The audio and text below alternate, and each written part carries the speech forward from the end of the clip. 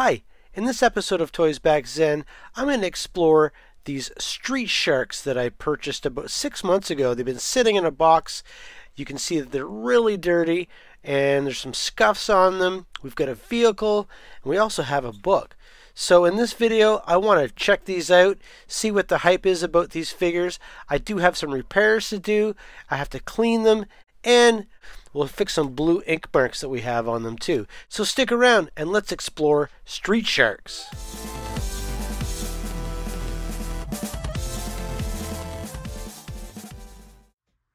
Now that I have them all clean, they're looking much better. You may not be able to tell in the video, but trust me, these things were pretty grimy and gross. Now, let's talk about the street sharks a little bit. They started in 1994 and I think ended in 1996, and they were made by Mattel. The street sharks had several series. Series 1 was the Big Slammu, and we have this guy here. This is the Big Slammu from the first series.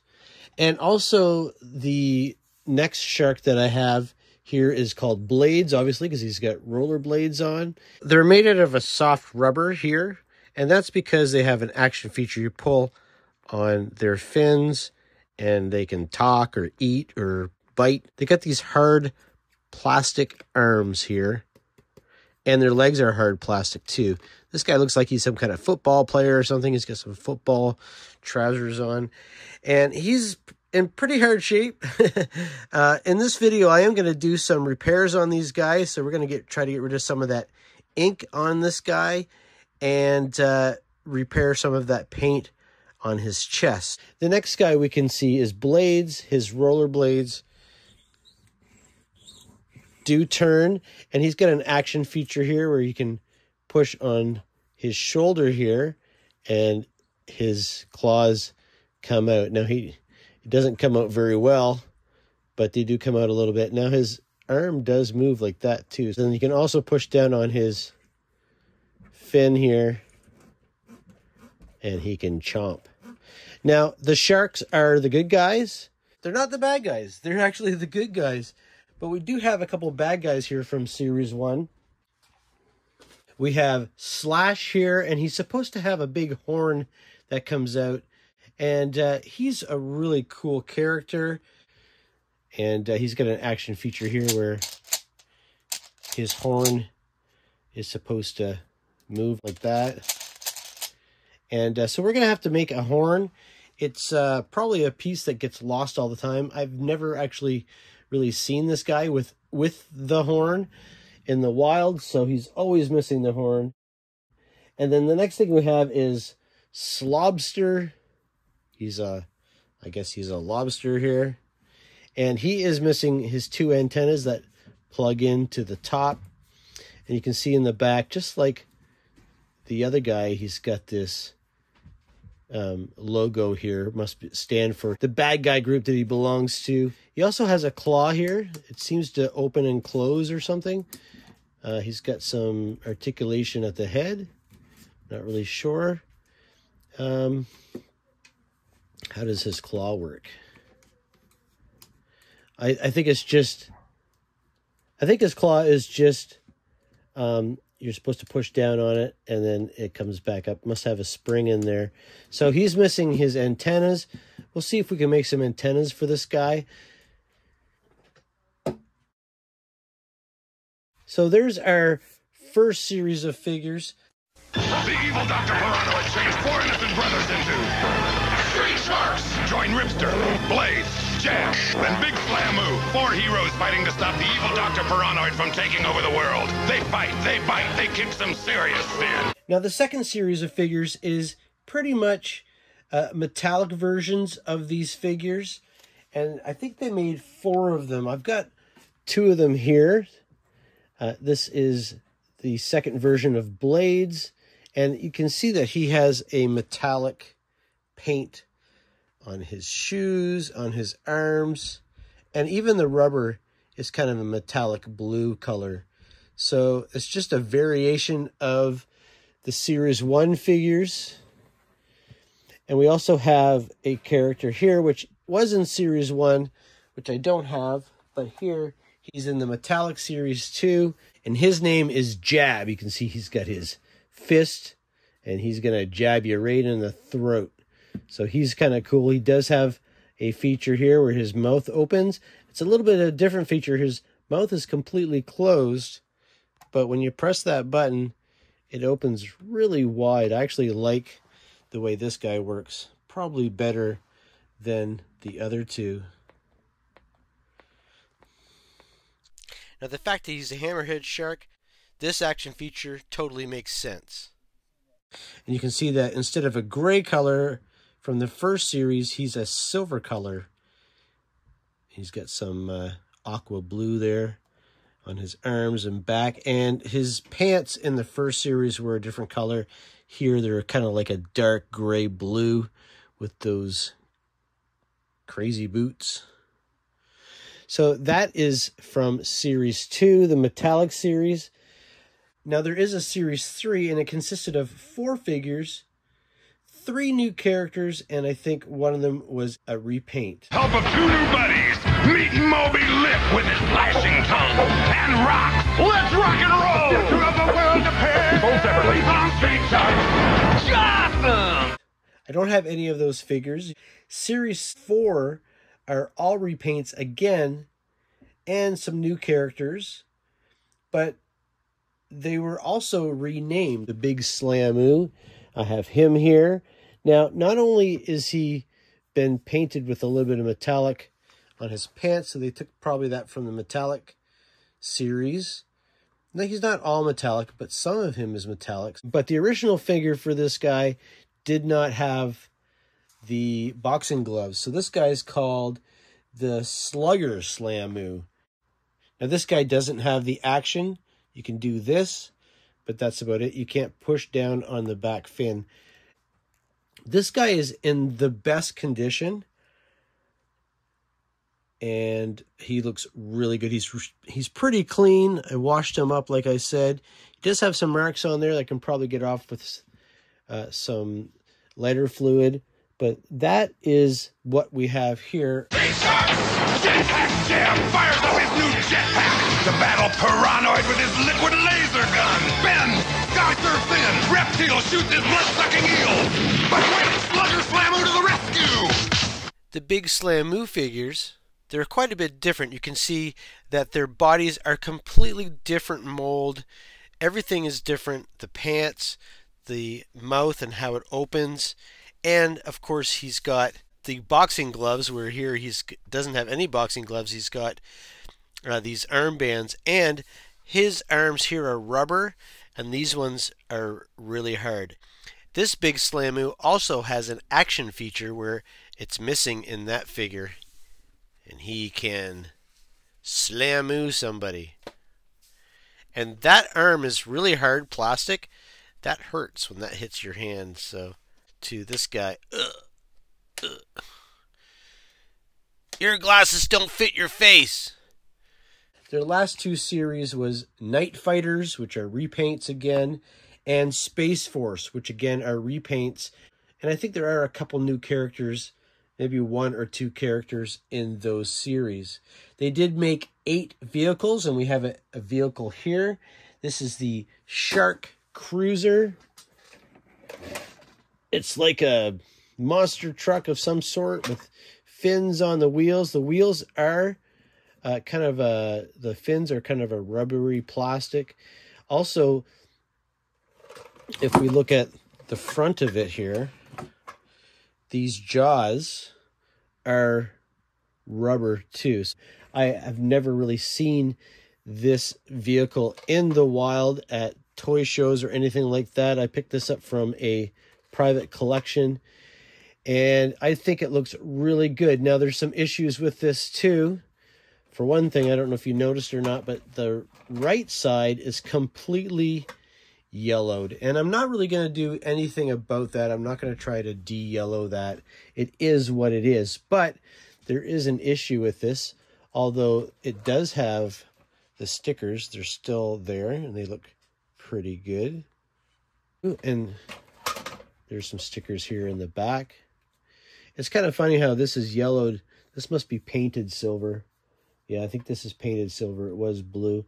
But what I noticed about this vehicle, It has working shocks.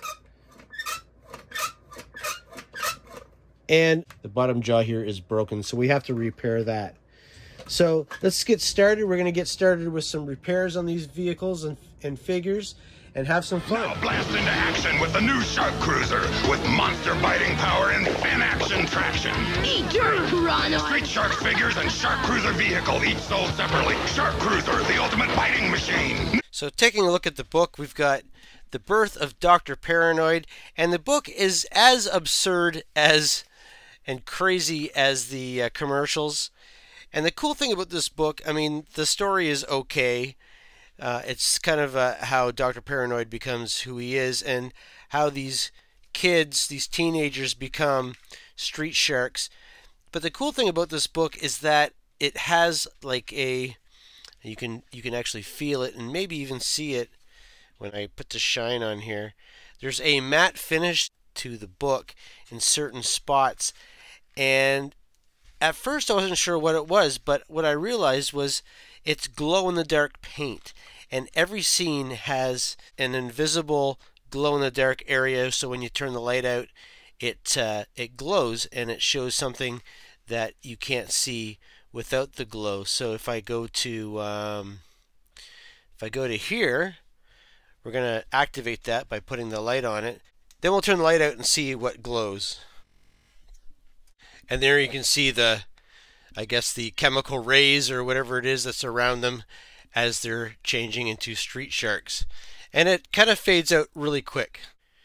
Now, although I've cleaned all these figures with hot soap and water, it wasn't enough to clean these guys. These guys are in pretty rough shape. There's some paint wear here, which we'll touch up here in a minute. But this guy looks like he was in art class, and some kids were painting with blue paint.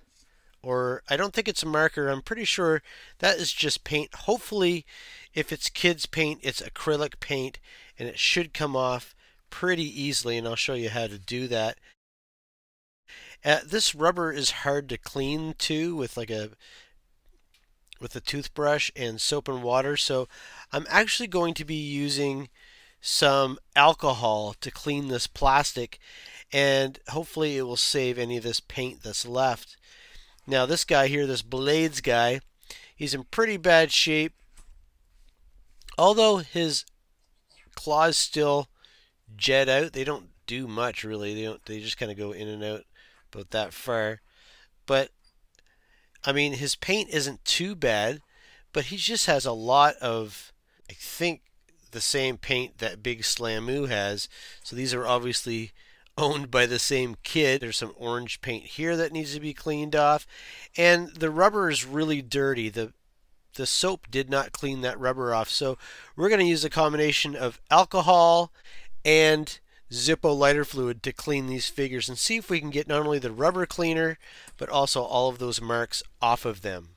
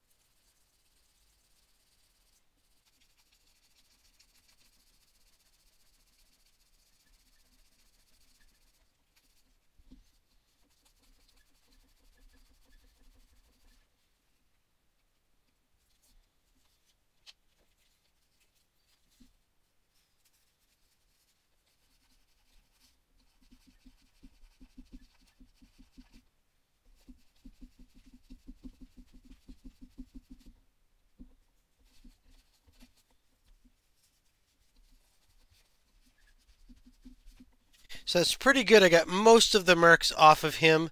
All of that blue paint. You can see a little tiny bit there. I'll probably continue trying to get that off. I'll probably be able to get it off with a little bit more elbow grease. And I cleaned up that the rubber quite a bit with the alcohol. Works really good for cleaning up the rubber. I have a little bit more cleaning to do, but what I want to bring the attention to is his butt right here. It looks like he got road rash there, or he was dragged along the road, and I'm going to try to fix that. I tried cleaning it and that didn't work, and I can tell that it feels like it's been scraped or something. So I was thinking that maybe I could take, this is my fingernail file, and it's got all kinds of different grits on it. I'm just going to take a light grit. Let's start on, let's go with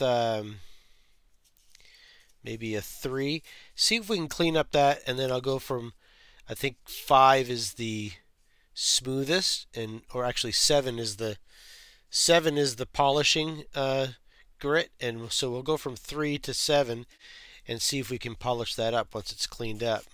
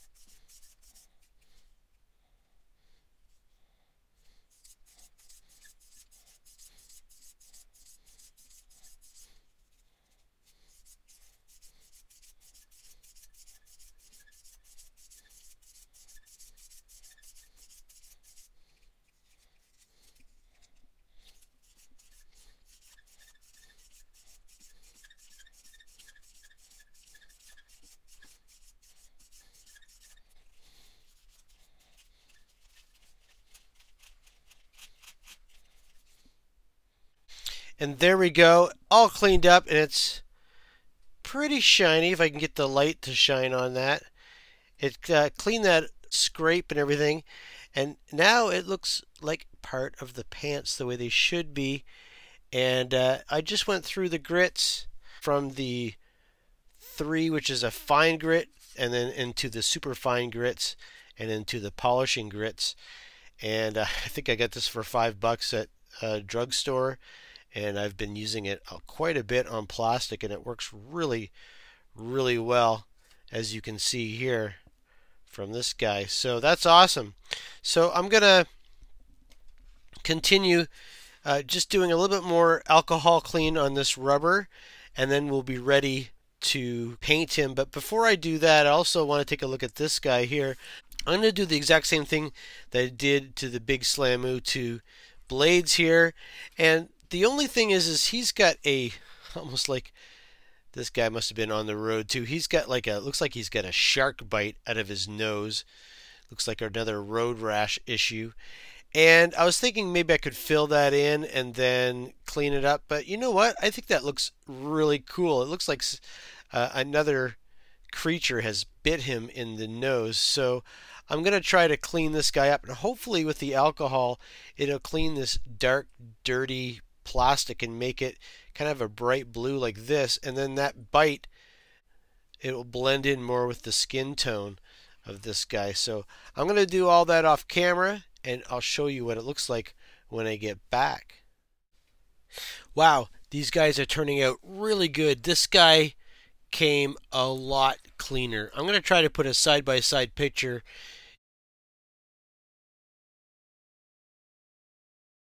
Now, here's just half of what I used to get that rubber clean. So it just shows you how much grime that rubber sticks to that soap and water just does not get.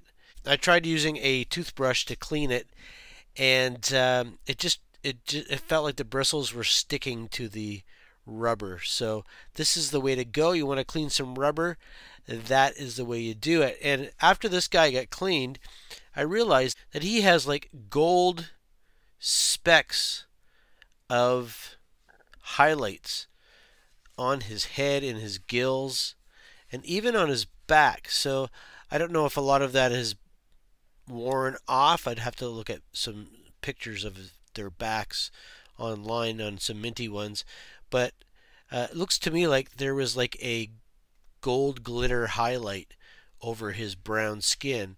And this guy's got some kind of highlight too on him. It's like a light blue here, and in his abs there's some light blue.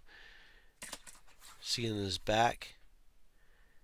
Not really anything on his back, so but he does have the purple lines on the top, so that's where the other paint goes. So anyway, that's awesome. I'm going to get some paint out. I'm going to paint this guy's teeth. I'm going to paint this guy's teeth. Is pretty good, but as I'm doing this one, I might as well do this guy. But I'm also going to paint his chest, fill in all these spots. I'm going to use acrylic paint that I have here. These, I always call them Vallejo paints, but my yellow here, because I don't like the Vallejo yellow that I got with this kit, is demonic yellow. So we're going to be using some of this. I probably might not even need this, and try to get this color. Might need some green too. There might be some green in that.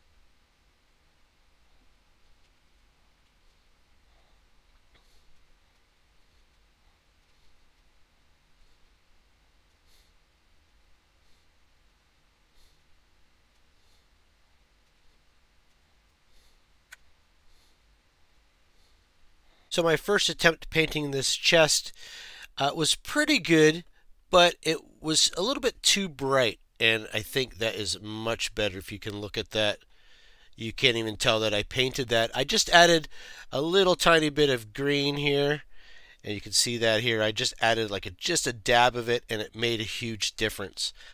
Okay, switching our attention to the vehicle here, we can see that the bottom of the jaw, that has broken off. I think it was glued together with a CA glue or some kind of crazy glue, so I have to remove that first. I'm just going to take my knife here and scrape that CA glue off, and so that we get a good bond with the plastic solvent.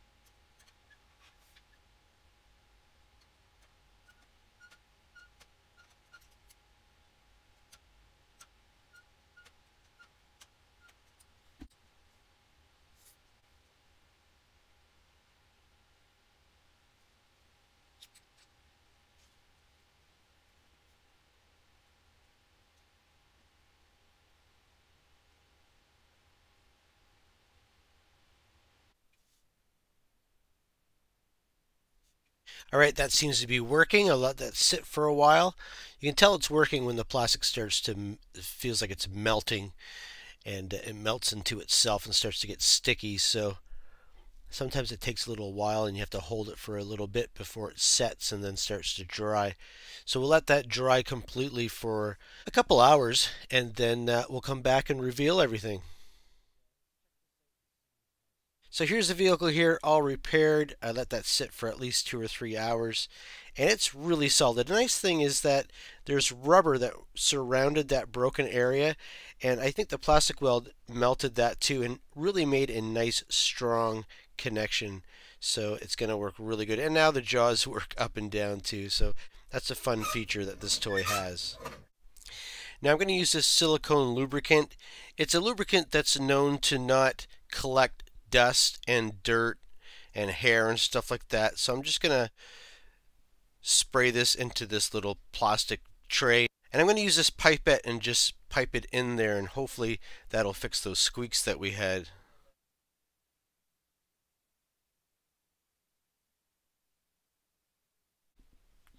And now when we press down on that,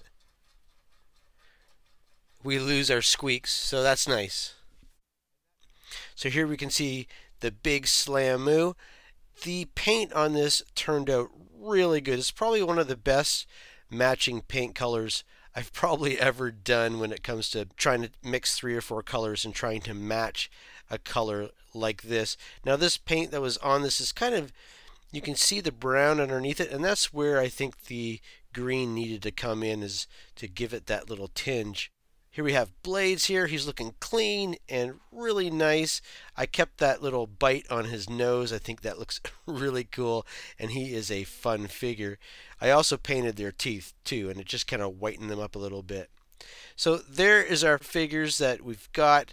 Now I'm taking the other two, those bad guys, and I'm going to make a second video on making some antennas and that horn. So I hope you'll stay tuned for that. It's going to take a little while, and I thought putting that in another video, it would make it so this video is not so long. So I love these street sharks. They're really fun. I can see why the kids love to play with them. The commercials really make you want to have them. I think as a kid you're like, yeah, those are great. They kind of wrestle. They have action features. They have vehicles. They're hard to find, but they are out there. So thanks for watching this episode of Toysbackzen. I hope you enjoyed that look at the street sharks that I have in my collection. We'll come back, like I said, on the second video for the other ones. Please like and subscribe to my channel, hit the notification bell, and leave a comment down below and let me know what you think of street sharks. Bye.